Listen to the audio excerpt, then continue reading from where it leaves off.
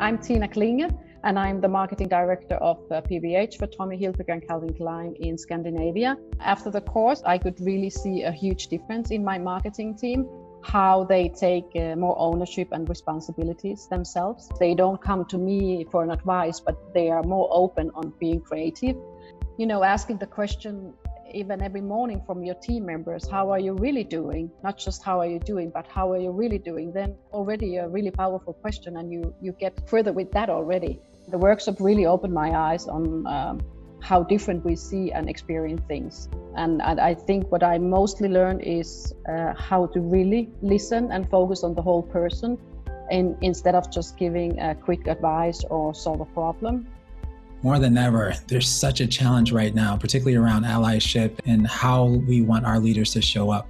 And there's been a demand from the community on how they show up, particularly around what's happening with Black Lives Matter, what's happening with marginalized communities, and what's happening with these social injustice that's happening in the streets. This program was a real practical focus on how you have conversations with people and how you connect with a person in a way where then they are now receptive to the information that you have to share with them.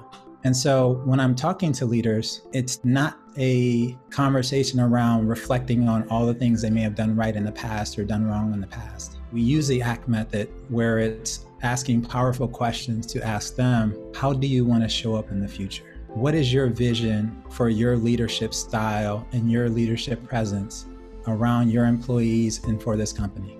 And it's through that method of focusing on where they want to be that we then get them to where they need to be.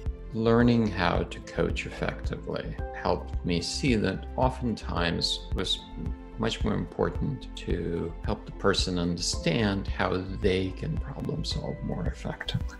I work a lot with chief technology officers, and one of their central responsibilities is to create a compelling vision. The vision is truly a synthesis of the perspectives of engineers and product leaders and designers and customers to really understand perspective of their many stakeholders. And that's what gives it this power to pull people and teams forward.